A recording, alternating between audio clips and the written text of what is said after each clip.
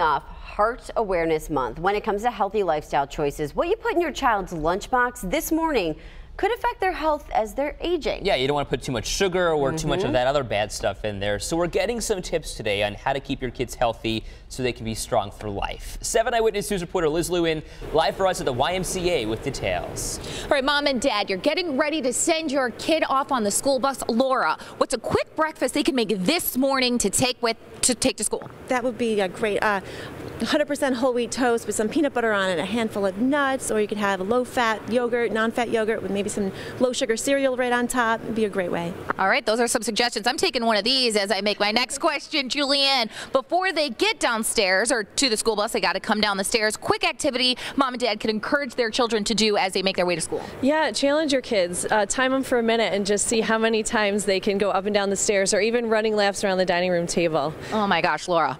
You guys got to be jealous. And lastly, Sandy, what do Mom and Dad need to know about Growing Up Fit program starting today? Where can they find more info? All right, they can give me a call, 276-8319, and it's a 10-week program. We are starting today. We meet Wednesdays and Saturdays. I can give them all that information, so make that phone call. All right, I'll include all that information as well as on our website at WKBW. You can also find it on our app. For now, we are live at the family branch of the YMCA. Liz Lewin, 7 Eyewitness News. Okay, Liz, thank you. Yeah, we're talking about